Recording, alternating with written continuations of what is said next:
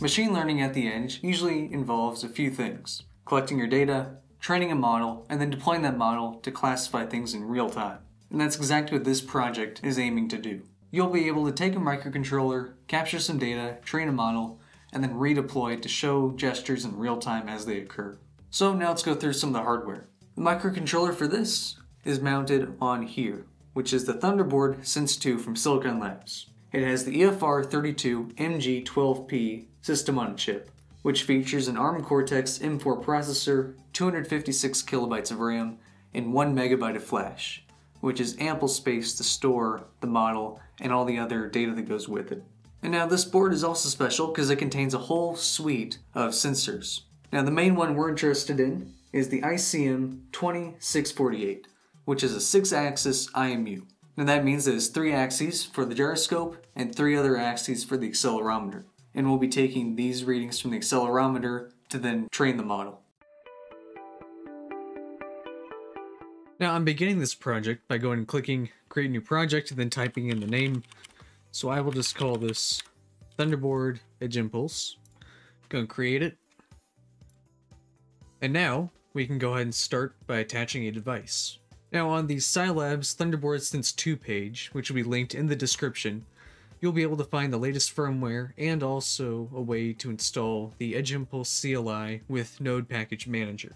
So after downloading that firmware, you can go and drag it, and then drop it into the Thunderboard 004 drive that gets attached whenever you plug in the board. And then after doing that, wait about 30 seconds, and then you'll see it flashed. Okay, so now that the device has the firmware on it, we'll go and run the Edge Impulse daemon, and that allows us to set up the keys, the project, and then any other parameters that we need for collecting the data. Now to verify that it's connected, we can go over to our devices section. As you can see, it's now showing up, and we have our built-in accelerometer and built-in microphone. Now it's time to start collecting some data. I'll be using the built-in accelerometer with a frequency of 100 hertz and then a sample length of 10 seconds. And we'll be collecting data for 4 different gestures: a circle, a zigzag, up and down, and left and right. So we'll go and add the first label, pick up the board, and then click start sampling, and then just move the board in a circular motion. And we'll go and keep on repeating this until we get a few minutes of data.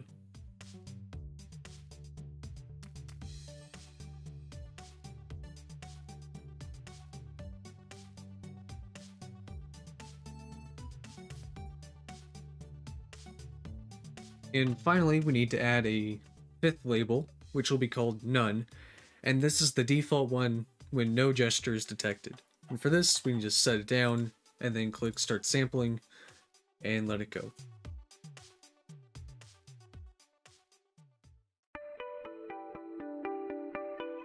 Okay, and now that all of our data is collected, it's time to go ahead and design the impulse, train the model, and then deploy it. So at the beginning, we have a time series data block, which takes in our 3 axes for the accelerometer, has a window size of 2 seconds, and then a window increase of 80 milliseconds. Then we'll need a spectral analysis block to convert those 3 axes into features, as well as filter them first. And then finally, a learning block. And what this will do is take those features and then output a label, or classify. So we can go and save that. Come on over to spectral features. And let's go and choose one of our samples. And here you can see the output.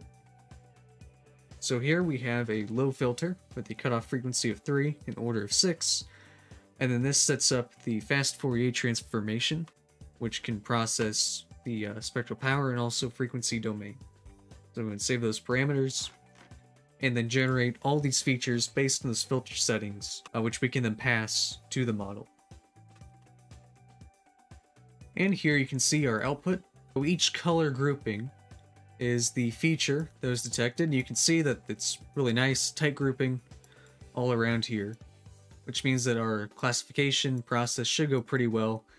The training shouldn't overfit. Although you can see the potential issue here of zigzag and left and right being misclassified. But again, they're quite grouped together, so probably not too much of an issue. Okay, so then heading on over to our classifier. We'll go ahead and set it for 40 training cycles. We'll leave it at the default learning rate.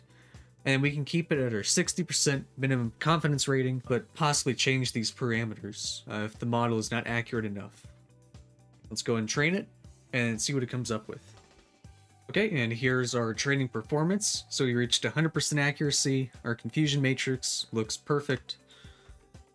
And as you can see here, the groupings are also fine. So that's good. Although we want to make sure that the model isn't overfitted. And if it is, then we have to go back and collect more training data with a bit more variation. So here we can go over to model testing, and this will go through and classify all of our previously selected test samples and just make sure that those are also accurate.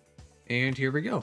So we can see that they're pretty much all accurate except for the left-right one, which got misclassified. 6 of them got misclassified as being zigzags, which isn't that bad. You know, it's still really good accuracy overall, so well above our 60% threshold.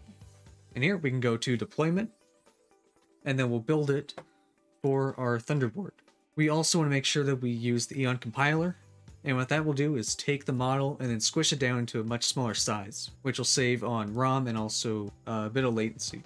Again, confusion matrix, pretty good. That's what we came up with when doing the model testing classification, so it looks good to go. So we can go and click build, and then download it and flash it. So now that I've downloaded the firmware that we just built, I can then go back to the TB004 drive that popped up, and then just copy over that bin file. After that flashes on the board, then we can run it in the terminal. So here in the command prompt, go and type in edge impulse, run impulse, and what this will do is call the onboard function in the bin file, and then inference it. So here I'm moving it back and forth. Then here you can see it classified as left right. So here, up down. I'll do a circle.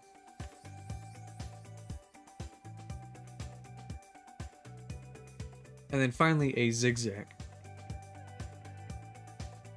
So as you can see, the model was quite accurate because we got a lot of good data and then made sure that they weren't overlapping. So if you were to do a circle, but then a half circle, that would be a really difficult task to complete.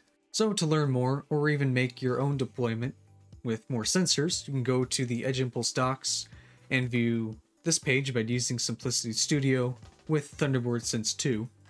You can download the base repository, open that up, copy over your files once you've built the model, and then run it. What this allows you to do is use the forwarding tool to gather data from other sensors, so maybe the CO2 sensor, the light one, or a microphone, train it, and then redeploy it to your board to do other things. And this allows a lot more flexibility, as well as the option to use Bluetooth. And for that, they even have another example about streaming Bluetooth data over to a phone via BLE GAT. The Thunderboard Sense 2 is a great and cheap way to incorporate machine learning into a project. With its powerful onboard processor and lots of storage space, there are tons of models that you could come up with, along with incorporating various sensors and I/O. The onboard Bluetooth Low Energy radio also allows it to communicate with other devices, which makes it perfect for building a versatile, connected IoT device that also incorporates machine learning for on-the-edge uses. So to learn more, make sure to go check out the description or the Hackster project page.